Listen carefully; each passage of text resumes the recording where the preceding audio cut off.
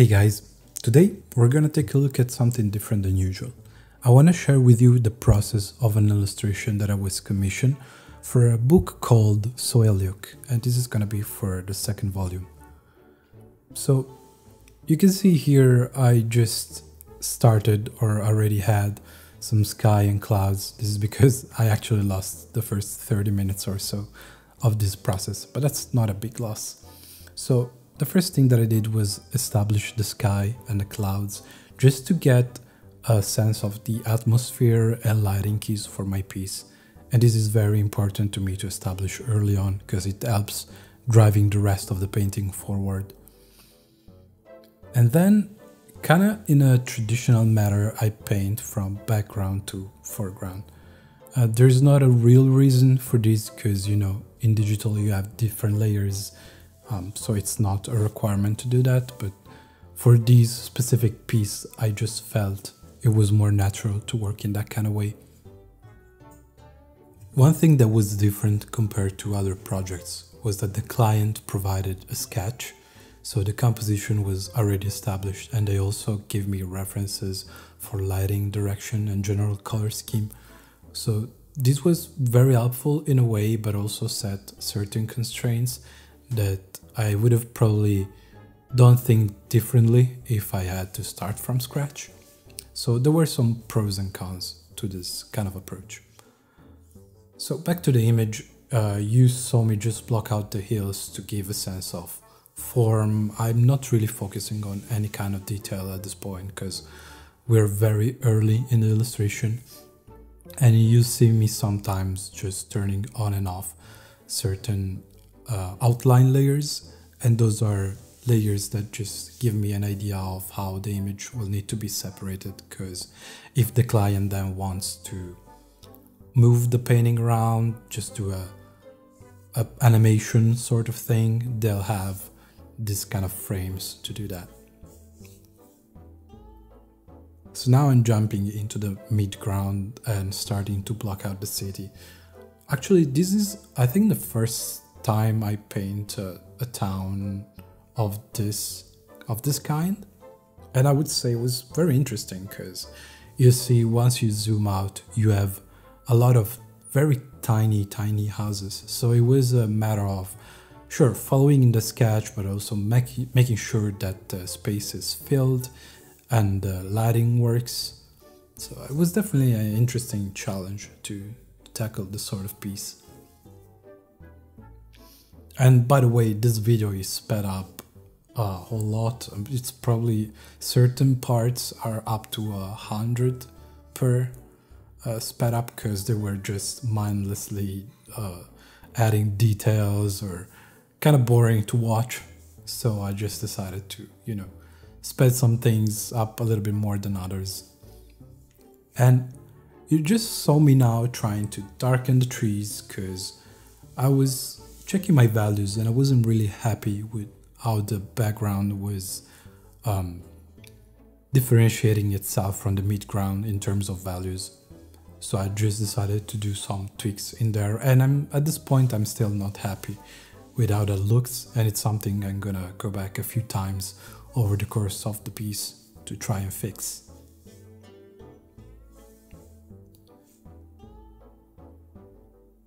I also wouldn't say that this is my standard process, and that's just because I don't really have a standard process. It varies a lot depending on the piece and if it's a paid work or personal work. In this instance, you'll see me just paint bits and pieces and jump around quite a lot, and that for me helps keeping the piece fresh, because if you just focus on an area, one, you might lose track of things, how they look in the whole picture, and second, you might just get tired of painting 5 hours straight houses and houses or just trees.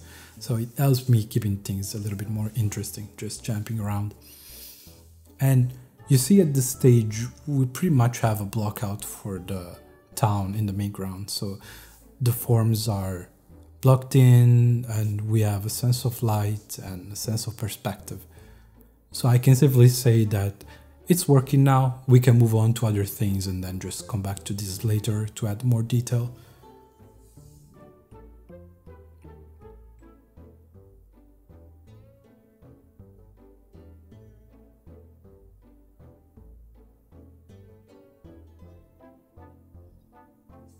And now we're jumping to the foreground. So I just isolated the building from the sketch in the foreground, so I have them on a separate layer. And I'll simply just paint straight on the line art. I'm not just gonna go behind it. I'll simply go in and paint with flat colors on the line art. And it's just gonna serve to add a little bit more structure and detail to it. And I'll just have to clean it up later, which is not a big deal.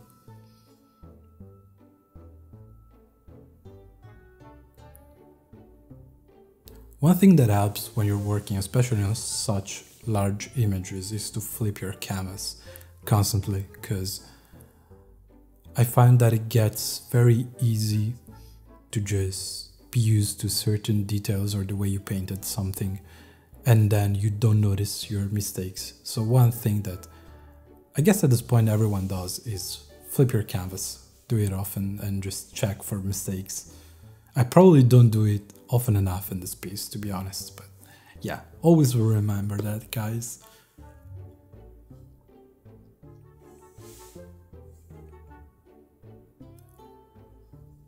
In terms of light and color, I just stick to one of my usual palettes, I would say, and you see that is something that's gonna change for the final image because I applied some adjustment colors.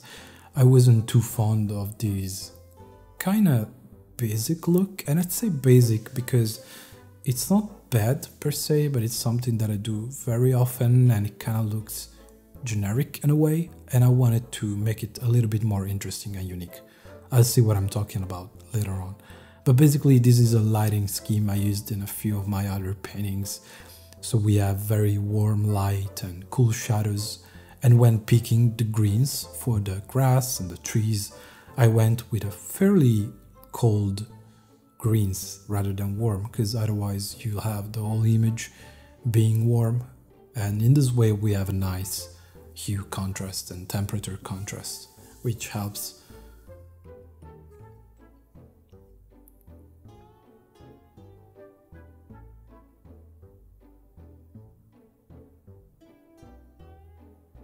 So these are some of the parts that I really sped up a lot because, you know, there are so many tiny details in these buildings that if you had to watch them at a slower speed, it would feel like taking forever. So you're welcome.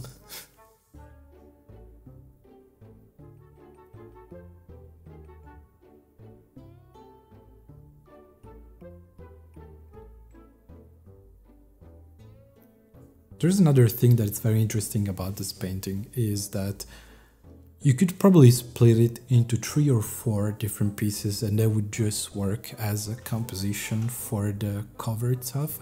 And that's probably what the client's going to do, just take pieces of these and use one for the front cover, one for the back cover, and then do different framing for social media. So, you know, as a single image, the composition is not amazing. But once you take certain pieces, they actually work really well. Like you can see this house now on the right.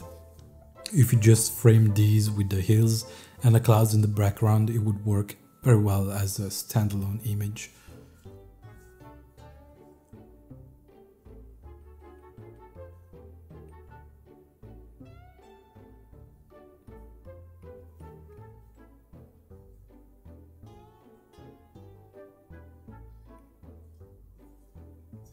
And I guess at this point of the painting, it's just a lot of refining and adding detail. For example, now in the background, I'm adding clouds, smaller clouds, this to help the sense of scale and how big the other clouds are really.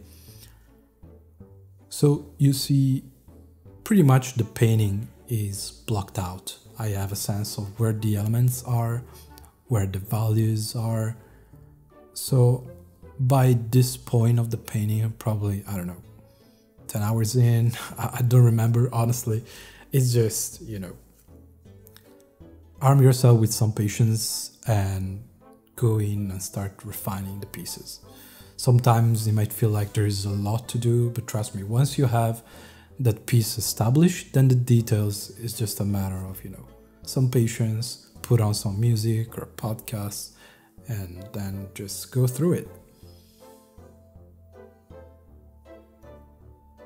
Some people really tend to focus too much on the detail early on, and many people say there is no point in trying to polish a turd, which is a little bit harsh, but I would say the point they try to make is actually very valid, which is if your basic painting is not strong, the lighting is not working, or the perspective is off, then there's no real point in adding detail to the piece, because it's not going to make it any better. But once you have your solid foundation, then you can just push the piece forward and forward by adding more detail or refining certain elements. So always make sure that your base is strong. And here you'll see me completely annihilating the tree because I wasn't liking the shapes and I wasn't liking how I was reading. So I just repainted it completely, and now it has a lot more volume and I like it way more compared to what I had before. Oh, and this little bit here that we just seen, I quickly added some color variation, and I linked a video that I made on the topic about introducing color variety to your painting. One thing that I would say though is don't do like me in this instance, because I added this color variation way too late into the painting, which then means that if you added details you might lose some of those and you have to repaint things, which ultimately might slow you down, and that's not ideal, of course. So when you're doing color variety, try to work that in early on rather than later.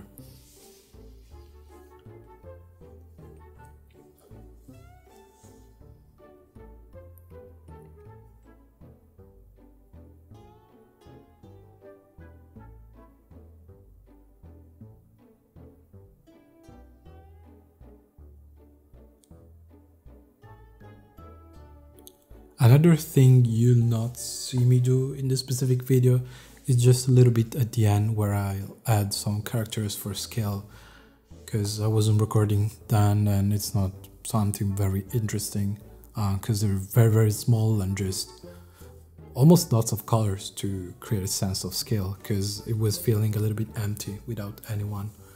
So just a bunch of small people and tiny props to give a better sense of scale, because if you notice there's not a clear indication, because you know trees could be any size and houses as well. Like with doors and windows they give you a sense of scale, but also not really. So the more elements you can use to reinforce the scale of a piece, the better it will be.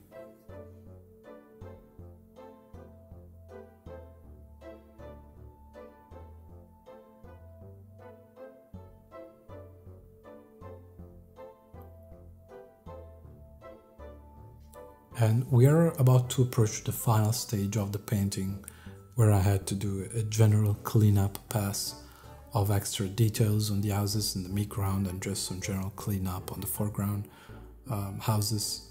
And you see that is sped up even more, because you would just get bored watching me painting all the single tiles on those very little houses in the midground. So yeah, that's not a lot. There's not a lot to say about that.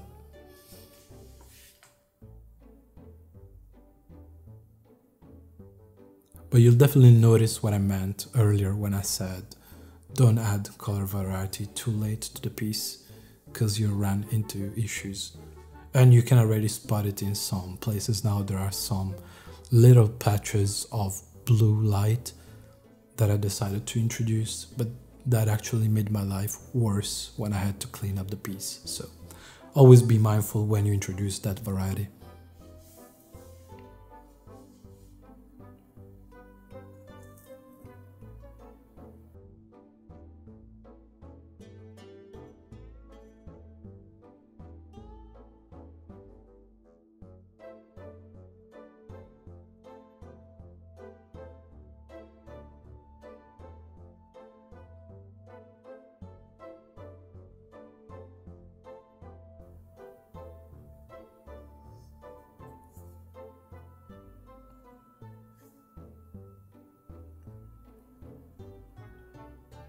Another thing I would say before we wrap this up is never be afraid to make changes. If you notice that something isn't working as well as you like to, don't be afraid to change it, even if it's a little bit late in a painting. Because you don't have to be afraid of making mistakes or having to improve the painting. So here's the final result. As anticipated, the colors are a little bit different because I wanted something a little bit more unique, and there are people, but that's pretty much it. I hope you guys enjoyed it, and if you have any question, please let me know. And with that, I'll see you next time.